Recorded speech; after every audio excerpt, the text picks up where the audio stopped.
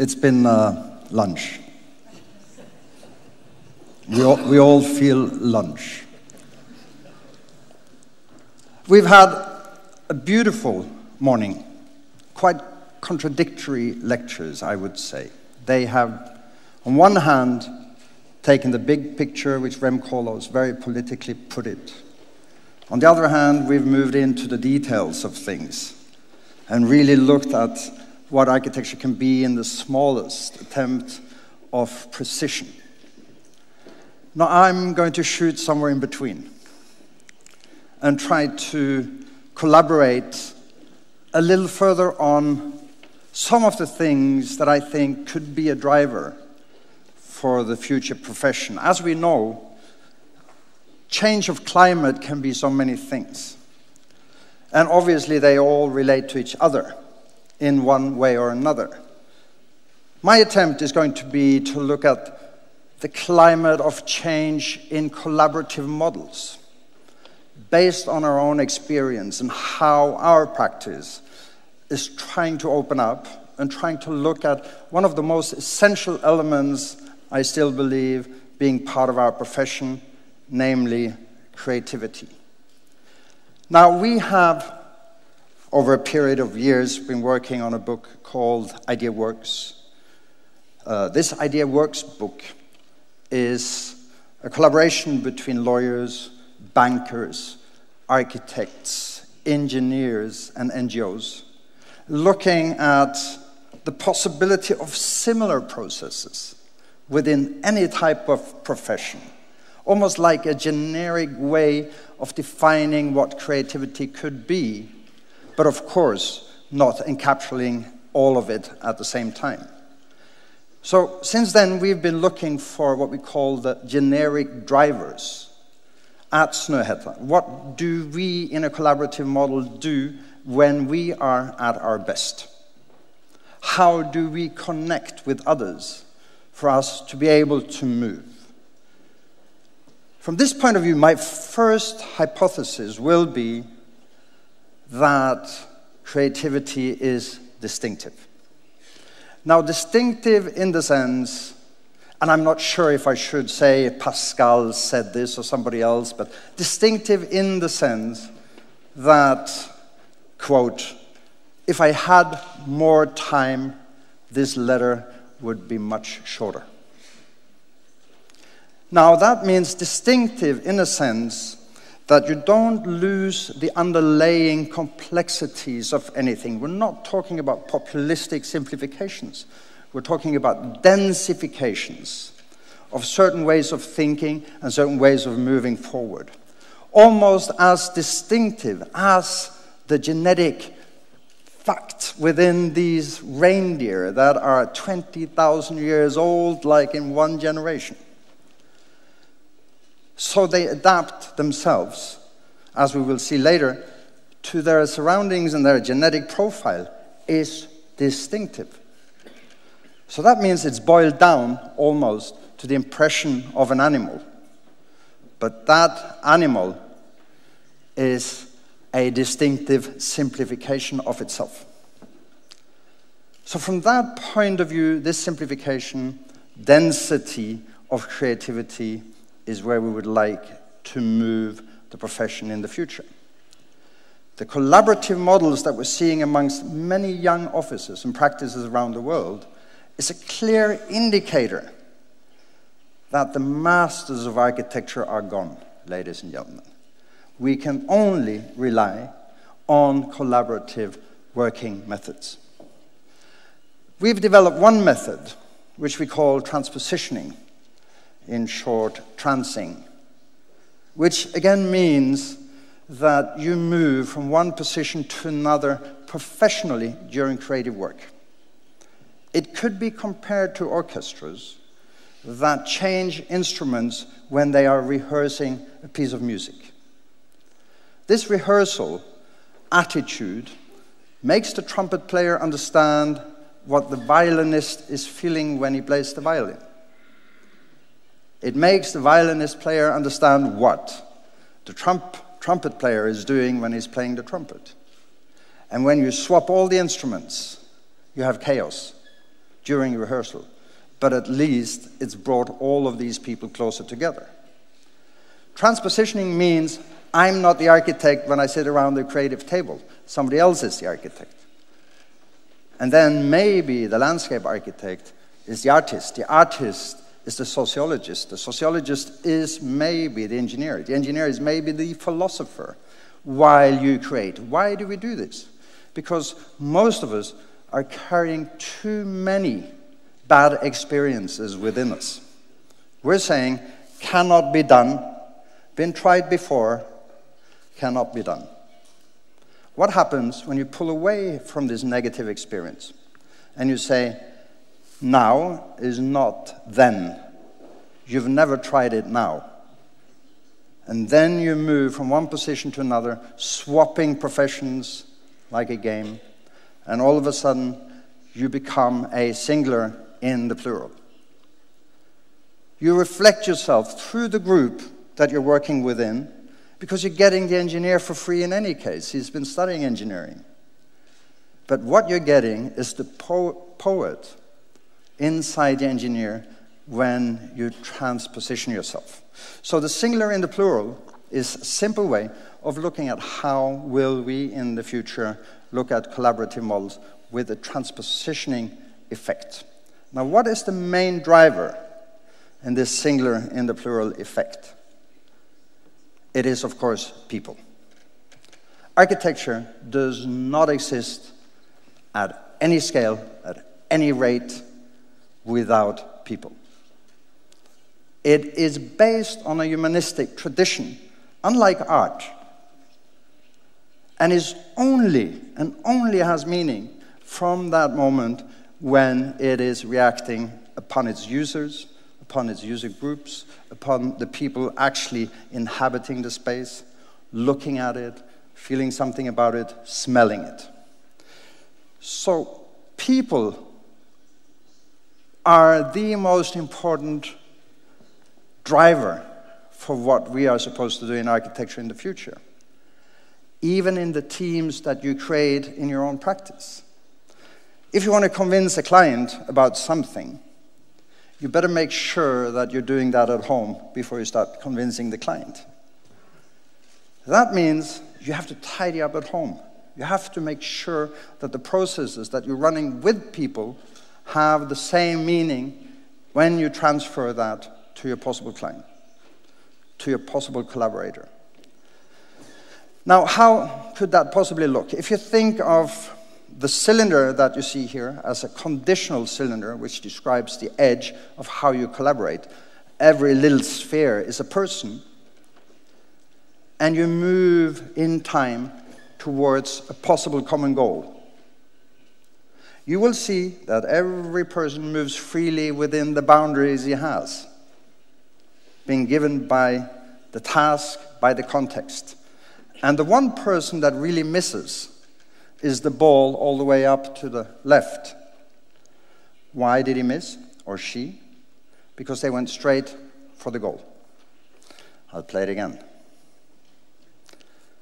What happens when you go straight for a goal that is dynamic, which is in itself already moving?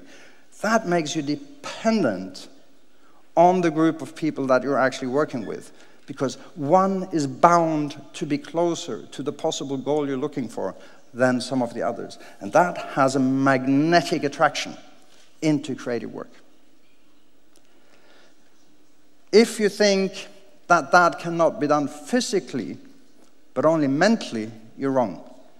This is a plan, possible plan of our office space. And people are located and situated singularly in a large space.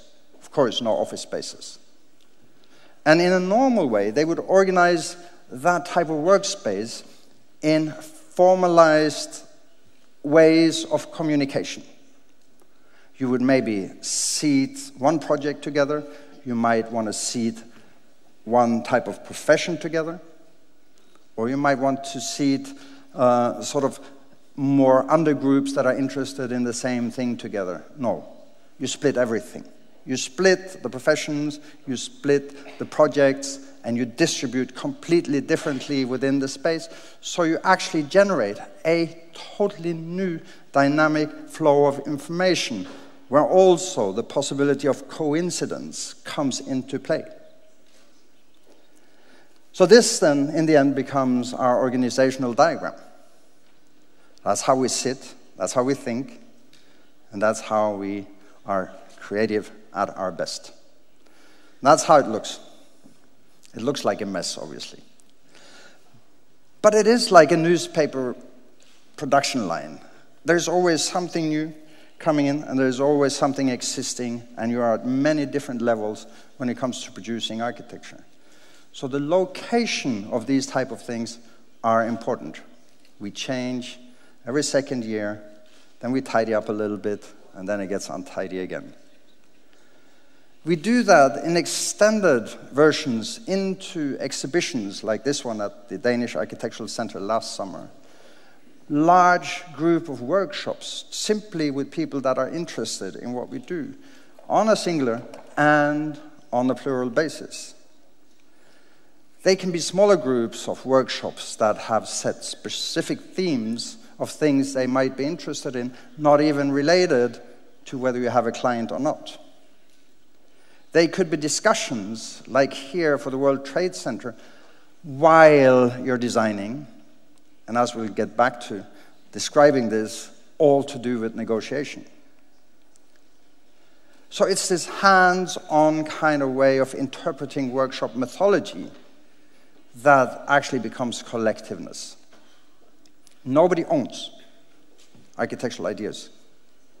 They are too complex for one person to own, so they grow. They grow like games. You say A, and then there is B, and then there is C, and D, and E. And when you're through the alphabet, you might have a project. We invite the clients even in to physically build models with us during the workshop. We send them in to the physical workshop where they have to cut wood. We let them come with their ideas, and one of the good things is that this type of collaborative model also brings them into the loop of a possible future ownership of the content of the project.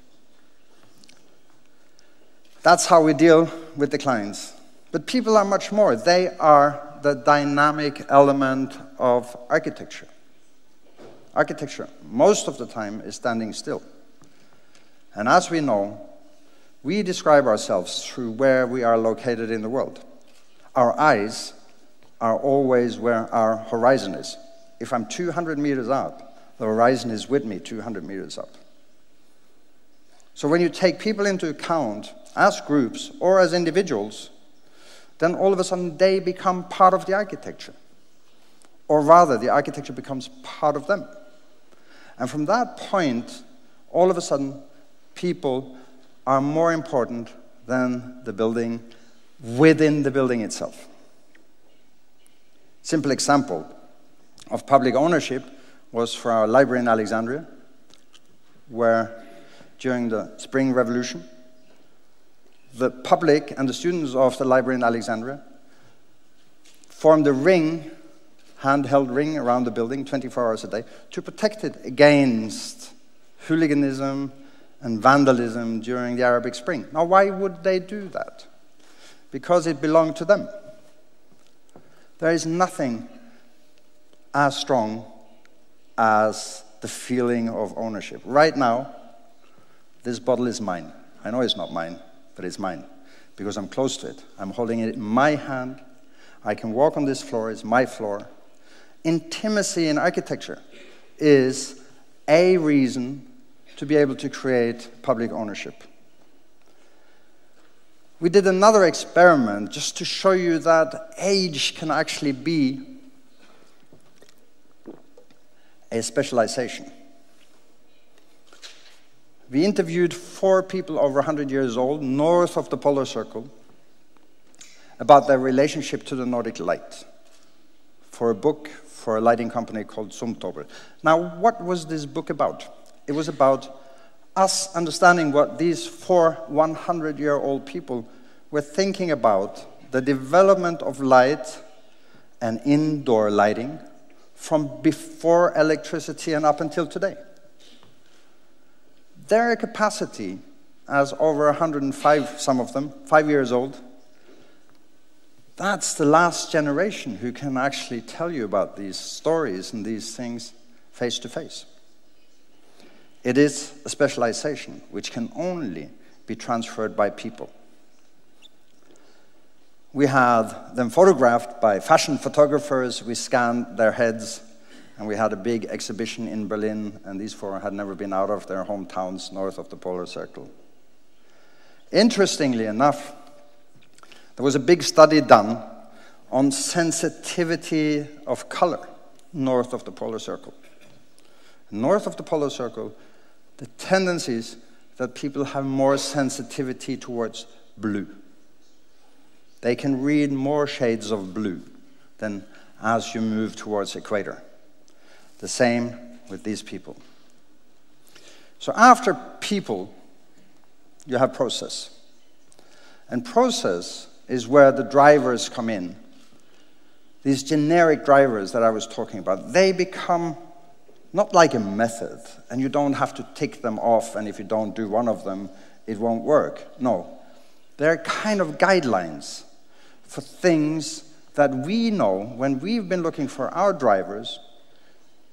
They're guidelines that we know work when we perform at our best. We can almost like see throughout projects where we've left out certain elements of these drivers in a collaborative model where we've lost the quality of the architecture that we're doing. The first one is zooming. Zooming means perspective, means Rem Koolhaas, means taking a distance, means being political and understanding where you are at that particular point in time. But it also means zooming out in relationship to the place where you are and how you react to the context of that place where you are. And you can zoom in. As we know, scales change as you zoom in. Not only the representation of the object and the way it appears to the public passers passing by or to people looking at it, but it actually physically changes in size as you start zooming in. All the way to the detailed elements of a stone-carved wall, or all the way down to the last smallest screw of a piece of furniture within the same building. So all of a sudden you have this enormous spectrum that comes from looking at it from the outer bay of Alexandria and all the way in down to the smallest lamp and door handle inside. And that's how you zoom in and out, because these things, with all the specialists involved in order to achieve that, have to collaborate. That's how you maintain the overview. It could also be, Herzog and Demeron won this competition, so I shouldn't show it, but it's the museum M+ in Hong Kong. I'm showing it because framing goes both ways. Framing is not a way of looking at something from the outside towards the inside and the way you zoom, but it's creating reference systems for how things are actually being perceived. Now, it's very simple, a very simple methodology, but it still works. It still works in the sense that you can create specific spaces that are directly related to where you are when you look at the things you're looking at as a user or as an architect. This, by the way, is kind of the smallest museum that we've done. It's a museum for one photograph, and it's what we call a ready-made piece of architecture. It's just a culvert, really, with some drilled holes in the roof. But framing can also be imaginary. We just developed a profile for the Norwegian national parks. So it's all about creating these reference systems together with others. What would this reference system be without zooming it in and out? Same frame, all the way down to the logo of the jacket. So all of a sudden, scale is part of what you deal with when you deal with zooming. Generative resistance is another driver. It's fantastic, especially today. And I have to mention this first. Of course, of all sustainabilities, social sustainability is the mother of all sustainabilities. Without social sustainability, there is really no possibility of developing environmental sustainability, economic sustainability, or even, to some extent, without becoming conservative, cultural sustainability.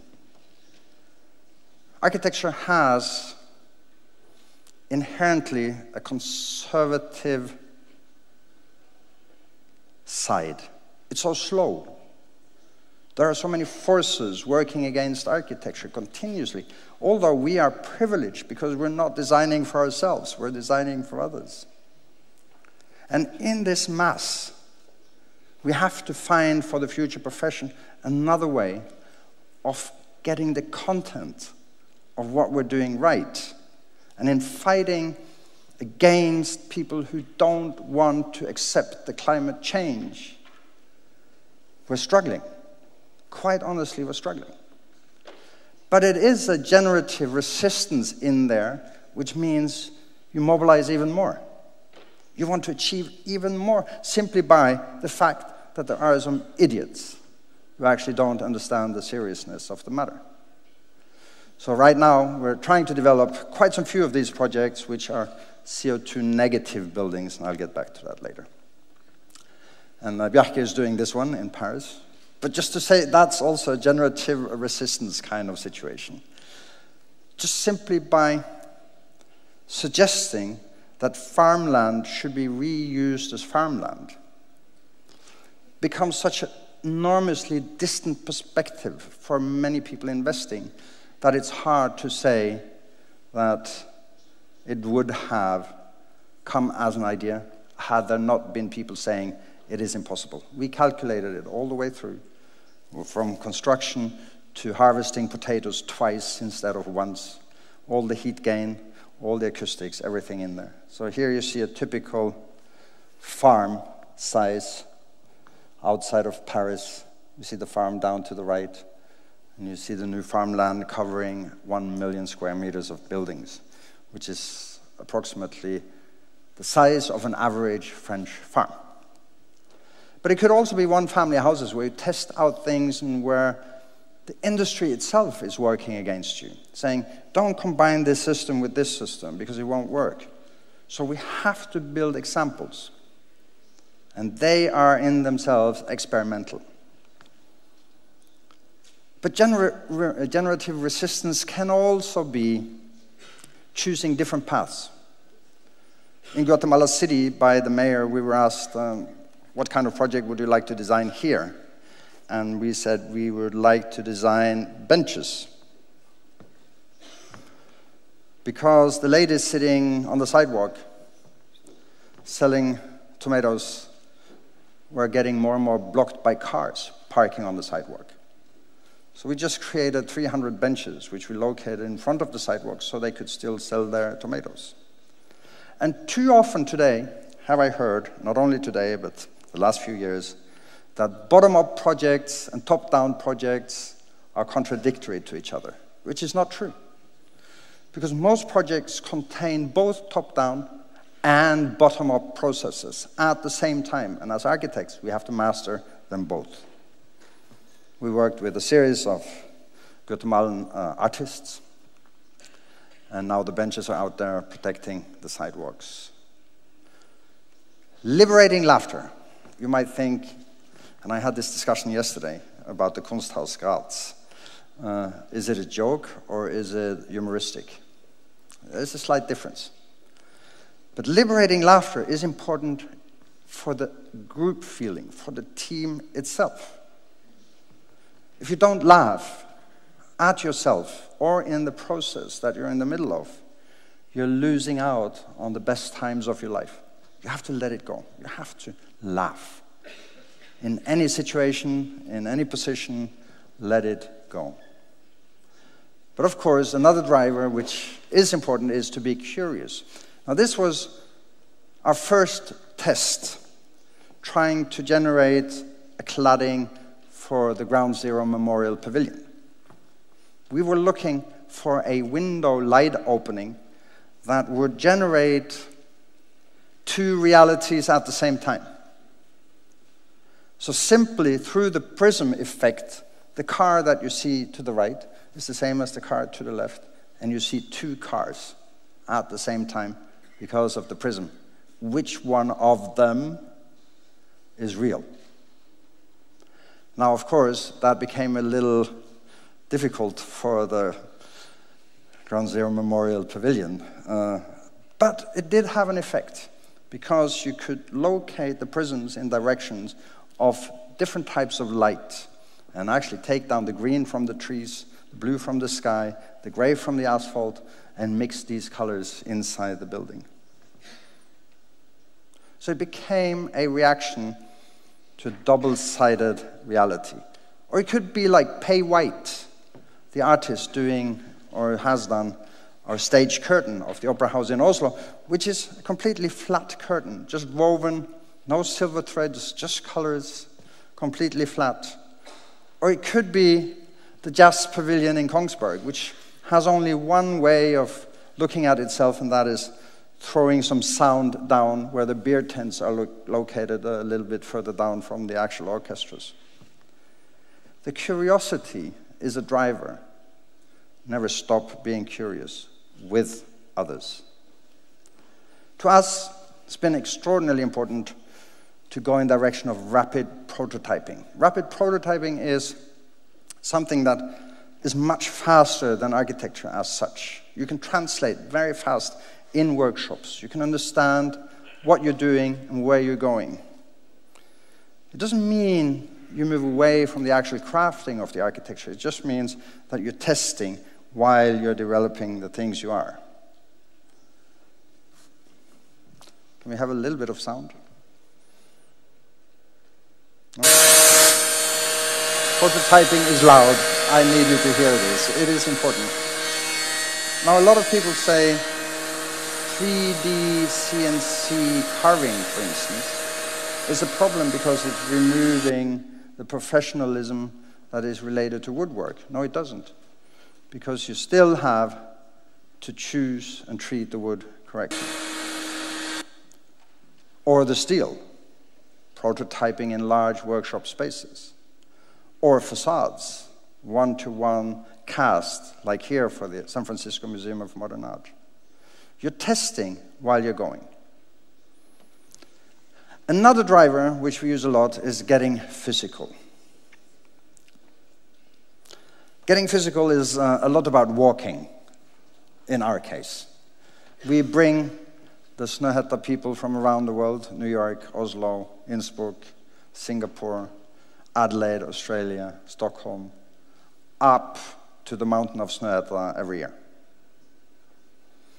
Just to remind them of one single very important sentence, which Laurie Anderson has used in one of her songs, which says, walking is preventing yourself from falling forward. Which means you're holding back. You understand how gravity works. You understand what it means to put a foot in front of the other. You know what it means to look at where you're going. You know what it means to look up to the sky and dream. And you know what it means to look back and see where you came from. And before you master all these four positions of the eye and of the head and of the body, you cannot walk. Walking is not only about the knee. But it's also a matter of getting physical in the sense and the debates that we're having on computerization and digitalization of our profession. We define 4 different ways to look at the relationship between digital and analog. We have what we call analog, everything you do with your hands. Then you have analog digital, which is what you do with your hands. You scan it and you vectorize it in the computer. Then you have digital analog, what you do in the computer, that then gets 3D printed or CNC'd at the other end and becomes an object. The last one is digital. That's what never leaves the computer. And these things go back and forth in the way of dealing with physical aspects. Or it could be calligraphy. Just simple Arabic calligraphy by a fantastic calligrapher. And you will see that the movement, as you come around with the width of that pen, that actually gives you what is called the farca. That turning point of that writing is called the farca. And that's what gives it 3 dimensions. Not like our stupid letters, which just become like a profile when you extend them.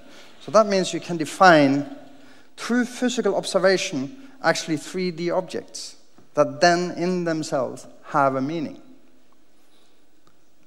And I think these are the fascinations of how to look at things when you become physical about what you're doing. And, of course, in the end, it's socializing, physically socializing around the bonfire, getting the hot dogs warm. But it's also educating, and educating craftsmen for the future. When we did the library in Alexandria, with Johan Sandnes, who's the artist of this wall, we're teaching the young Egyptians how to actually carve and take the stone out of the quarries. It was like a two-year training period for 20 young Egyptians. And all of a sudden, their skills were brought to a level where they now can produce for others. It's a way of transforming these things that we're dealing with. So this little group led on and actually managed to clad the building stone wall of Alexandria Library with more than 600 signs, hand-carved. It means, physical means going all the way into the quarry. It means being where the action is. Being physical means actually walking through the Carrara quarry, looking at Michelangelo's La Fasciata quarry, and understanding how the stone sits in the mountain before you can use it. Another driver is what we call knowledge-based intuition. Intuition, we talk about. We all know we have brain cells in our stomach. That was discovered only 2 years ago. We also know that we do have the mirror neuron, which gives us the possibility of copying others or learning languages. But knowledge-based intuition is simply a way of being creative, not relying on the fact that anything would come out of thin air. It needs to come from someone. We don't invent things, but we combine things into new inventions. When Italo Calvino wrote the book Invisible Cities, in the discussion between Kublai Khan and Marco Polo, they agree very much on the fact that the keystone of the Roman arch is our culture. If you remove the keystone out of the Roman arch, the bridge, the Roman arch will collapse. That's where all the forces are coming together. They all meet in the keystone. And as long as the keystone is intact, that arch will stay. You can shake the foundations of that Roman arch, which is our economy. As long as the pressure from one stone to the other is intact, the arch will stay. As long as you don't remove culture, it will stay. So we designed a building in Saudi Arabia trying to explain this principle of Italo Calvino to Aramco, the client, the oil company in Saudi Arabia, and saying, you cannot rely on the development of your country without developing your culture at the same time. So the smallest piece in the arch constellation is probably, or could easily be, the most important piece. So we designed a building with a keystone, which is the smallest of all the pebbles in that structure, and if you remove it, the building will collapse. But it could also be moving a stone from Norway to Berlin. A stone that weighs 160 tons, is 15 meters tall, 7 meters wide, 60 centimeters thick. We had to strengthen the bridges in Berlin in order to transport it. So what happens when you do that and you cannot rely on the fact that the stone will break? So it's a one-piece stone transported to Berlin. and then becomes the facade of the Norwegian embassy within the Nordic embassies there. Typically, the Germans would not allow us to use this stone as a static load-bearing element because they have their DIN norm. So we would have to bring the stone to breakage. And when it broke, you could measure how much load it would take. And then you would have to bring in another one and do the same, because they were never the same. So the columns came. And that's back to reindeer. Funnily enough, these reindeer, like I said, the genetic code of them is evident. We were surprised, very surprised, when we found that in the caves of Lascaux, which is the second to Altamira, I know you think that, but they're both very beautiful. The reindeer painted on these walls are the same genetic family as the ones that you see from Snøhetta and the reindeer pavilion. Now, this indication just tells you that the intuition when you design has a much larger spectrum of knowledge. And unless you know this, you can also not translate your knowledge into a creative design. One very important element is being generous, quite obviously, when it comes to the designs that you offer. I've been talking about public ownership, but it's also about space. This was a competition we won in 1989, and it was the first large-scale library which didn't separate itself into many rooms, but was generated as one space over 7 terraces. It's like the opera house. You can be alone. You can go and put your feet into the water. You can come water skiing there. You can come paddling there. Or you can feed the swans. The generosity is about giving space. Generosity is about allowing people to react the way they want when they see what they have. Being generous is about following, again, some sort of way of believing that the water belongs to everyone, or at least the coastline belongs to everyone. And when you create that coastline, then you give it back to the public and you don't put up fences. Or it could be restructuring the whole central space of New York, Times Square, 40 million people visiting it a year. And just simply removing all the cars, leaving the taxis and the buses, and all of a sudden you have a new space. A space that can be used differently. A space that indicates, simply by getting rid of the cars at that particular point in time, change activity. That's generousness. What is not so generous is that the chief of police, actually dislikes these hustlers and the topless ladies coming from Brazil trying to make small money. So it goes to the point where they say, dig the whole damn thing up, and it's only just about finishing. So already before it's finished, it's generated a problem. That is not generous. This belongs to the city. If it doesn't happen there, it happens elsewhere. It hasn't generated any new activities, but crime's gone down tremendously. Local pollution has gone down tremendously. And it opens up for young girls to have their birthday parties there. Or for businessmen to take a new look at things. Same in Riyadh, where we're designing a metro station. Now, first of all, the new metro in Riyadh is, of course, the first possibility for women to actually travel independently from their chauffeurs.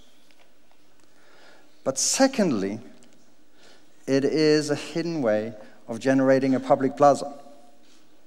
And should there at any point in time be the necessity to gather people in larger groups, then actually the metro station has generated this possibility. This is the ultimate goal, quite obviously. But generousness can also be a series of accessible things. This little cabin is part of a series we call keyless structures, meaning structures without keys. Open 24 hours a day for visitors to come, stay overnight, get warm, get dry, or it can be the new design of the Norwegian money, which we've just finished with our graphic department, which is based on the wind speed. The 50 kroner, you can see pixelation is very short, so that's really very, very weak wind, all the way up to 1,000 kroner. That's a full storm. So moving from here and exchanging analog value, bits and pieces of money, they are coming next year. As you know, we don't have the euro. We still have the Norwegian kroners. And to sort of have the generosity in saying, okay, we do actually create a new design for money. Maybe it's the last generation of money.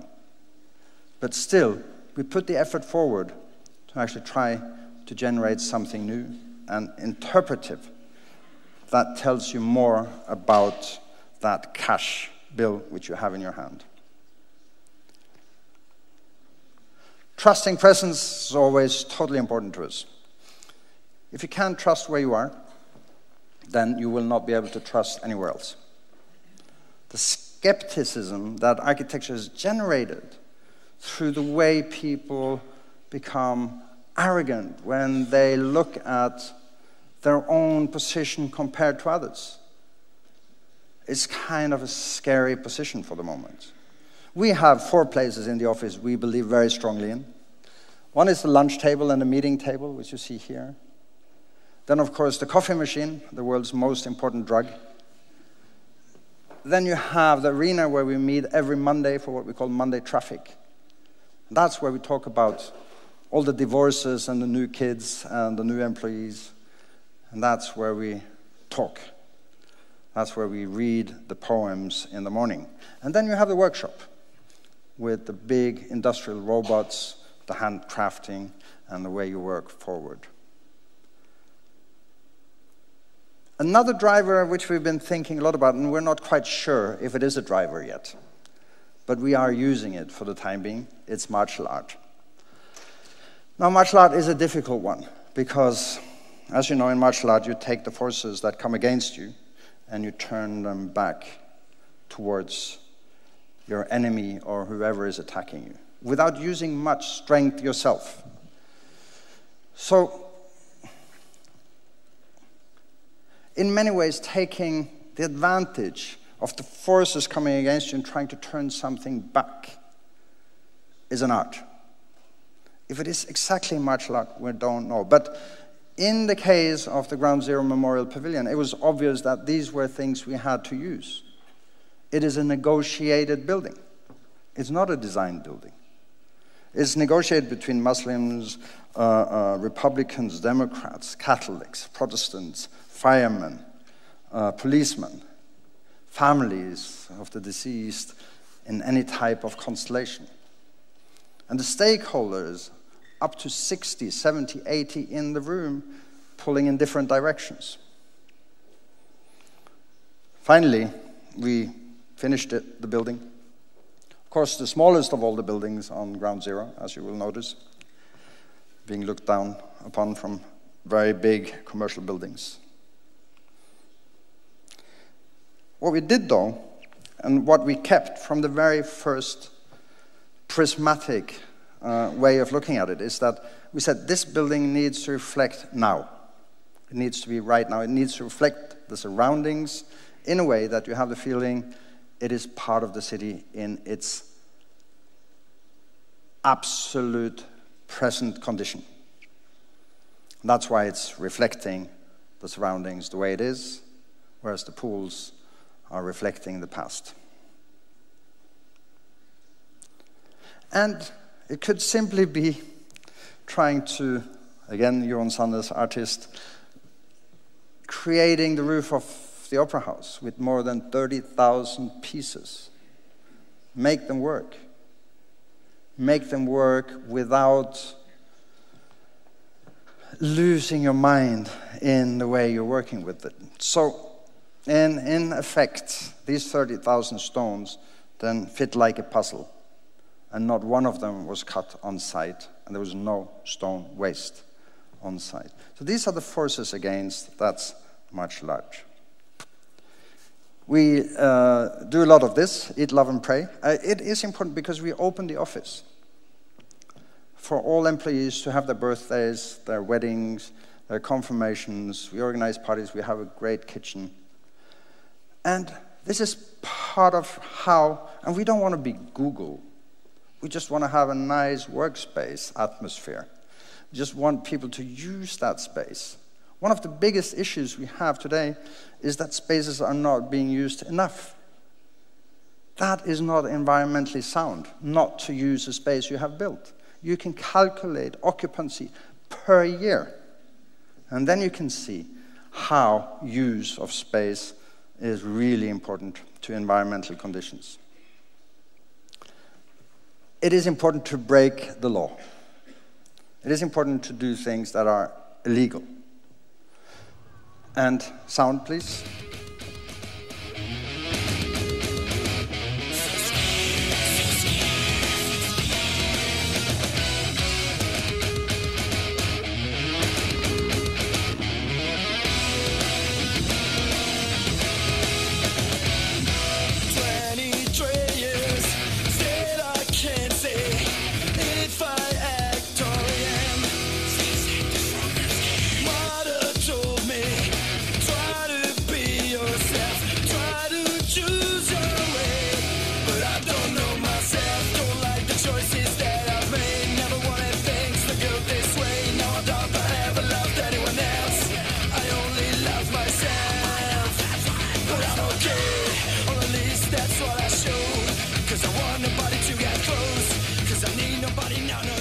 He's French, of course.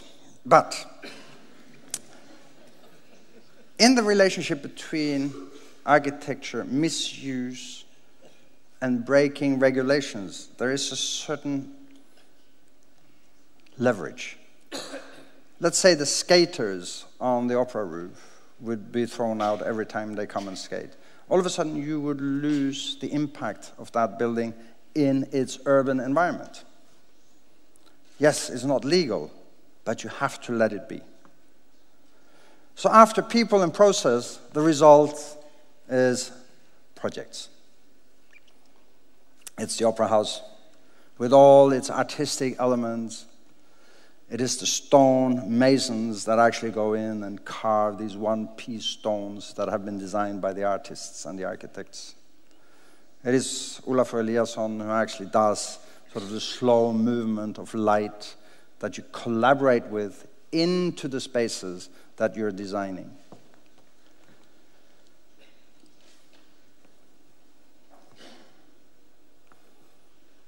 It is the natural light that changes slowly, and how you reflect that thing that actually then turns it into a project. Again, the stage curtain of pay white. Or an artist like Bjarne Melgaard who asked us to design his house to die in. He gave us this drawing. That's my house. That's how we interpreted it in 3 dimensions. And we burned the house before he did. So that's coming up next year. Or it is the King Abdulaziz Center for World Culture. Like this mirage, 110,000 square meters of culture. With the first pebble idea that led to the content of these different elements. The keystone, the library, the tower, the auditorium, the great hall exhibition spaces. More importantly, it has the first public cinema in Saudi Arabia. And it only has 1 entrance for men and women coming into any of the functions. Now, the cladding of this building was kind of a big technical challenge to us. So we, through research, actually came to the conclusion that the line is the simplest description of a 3-dimensional object. And if you do that continuously and just wrap it, it becomes a cladding. That also meant that we could give all the pebbles, all these different shapes, the same material. And we could actually make them part of one hand. And that particular one hand then was within the same family, obviously, but they were still individual, like fingerprints on your hand. Then we had to rebuild this little machine to actually precisely bend each of these pipes, and to manage that with 360 kilometers of stainless steel pipes to have a continuous movement around all these buildings became quite a task. Prototyping, again, mock-ups, and then at some point the final result, where we're now testing out water carriers within the pipes to drain the heat out of the building and recirculate it back into the environmental system of the building. And then the other material, rammed earth. The team of Martin Rauch from Austria who did this were a group of 15 people from Bangladesh. And Anna Heringer, who's been here before, now has this same trained group of people who did our rammed earth walls in Saudi Arabia in Bangladesh. It's a small world. And the Saudis were so negative towards trying to do rammed earth walls because it was part of their history that they weren't really proud of. But it's a fantastic material. Changes with moisture. It attracts moisture, it gives away moisture. It is, of course, also in combination with the stainless steel. So in a way, you have this high-tech, low-tech combination of things that are all of a sudden embedded into the design of this project, or the way up to the library and the library itself. It's finishing this year.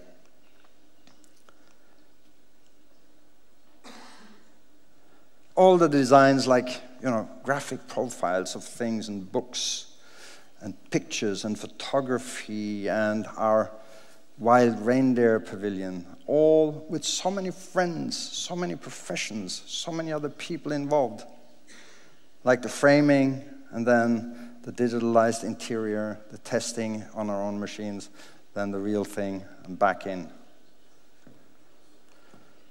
Or the Aesop shops that we're doing around the world, 7 of them right now, sort of skincare products. Why would we care? Because they care. They teach us about architecture. The designers of Aesop teach us about architecture. Or a play tower for kids, indoor, for Swarovski. That came about through a huge workshop where one of the general managers of Swarovski said, so what if we built a play tower instead of a horizontal playground? So we built a tower which is as amusing for grown-ups as it is for kids. It's the Aesop moment and how that has evolved through the facade after the opening, how it's been perceived, all the way from being IKEA architecture to new settings of developments within the museum world. The location of the stairs always in a position where you would choose the stair instead of the lift. In America, they really need to lose some weight. So it was applauded by the client and by the users. The light, the conditions, all the way down to this little cabin again, all the way to the interiors and how you actually use the axe to create the wooden pieces that you build it with. All the way down to the minimum of effort and to the maximum of knowledge. Or the Ryerson Library in Toronto, which actually is the only building on Google Street View where Google Street View goes all the way up through the building, because it is an unprogrammed building. It doesn't have a program. It's self-programmed by the students. as you come in, up to the beach. And these kind of teaching situations are extremely interesting. We've been playing around lately, also with creating new languages, especially for a school in Oslo. So symbols and languages for this school, Høgskolen Kristiania. And just before the summer, we found out the students had started tattooing these symbols on their bodies. That wasn't the intention. But it's becoming tribal. And they recognize themselves as part of where they are having their education. And back to Lascaux. It's almost finished. The caves are replicas. They're copied 1-to-1 size. And they've been scanned from the inside down to a precision of 0.3 millimeters and been repainted by 20 artists over a period of more than 2 years. And now, after the scanning, we found deep engravings in the caves, part of paintings that the researchers had not discovered before we started copying it.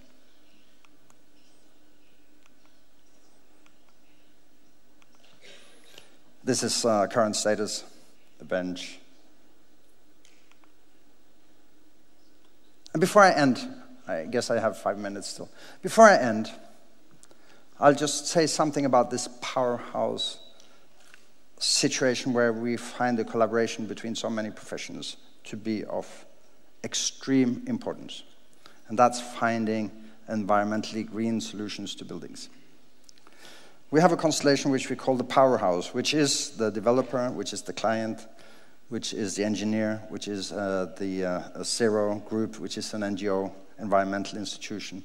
It's us as architects, all around the same table, working towards these things. So we have completed one building, which is fully CO2 negative. CO2 negative means that you take the embodied energy of the total construction of the building. You know how much energy has gone into the smallest screw, into the foundations, the concrete, the food that the workers have taken in, their clothing, the transport, plus the consumption of energy in the building on a yearly basis, maintenance, cooling, and so forth. And you add these two CO2 equivalents, which means you have to produce more clean energy than these two together. Only then you can subtract year after year to get a CO2 negative building. You do it with the envelope, again, burnt wood.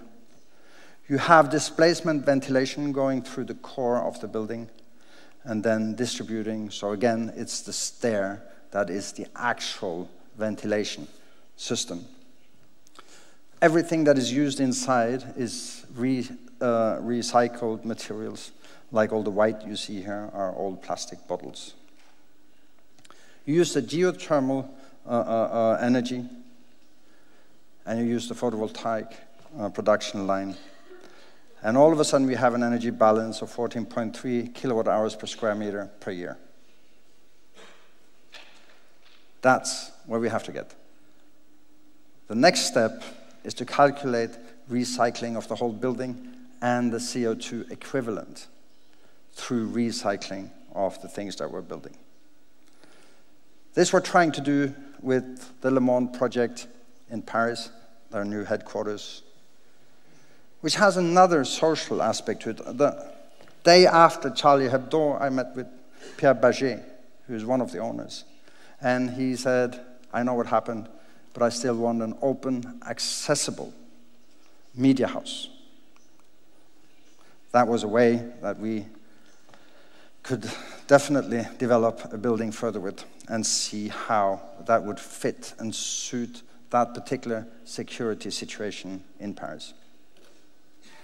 But we've done very small studies. This is a small lampshade pavilion in Singapore, simulating some of these things. It is photovoltaic shading during day which then only slows down the sunlight and gives it away just like from here to here at night. So it's like a delay of sunlight of about 8 to 9 hours. Or the Serpentine Pavilion, which Bjarke is doing this year. I did together with Olafur Eliasson many years ago, poets. The way we deal with these things is on an intimacy basis. It's based on the future of architecture, that we are sincere, that we work together, and that we really take advantage of our position as those who know. The smallest project we did so far is for 80,000 bees, 80,000 in each, producing 80 kilograms of honey each. So the smallest building, but for the largest number of inhabitants. This is a direction we are wanting to continue going in. Thank you very much.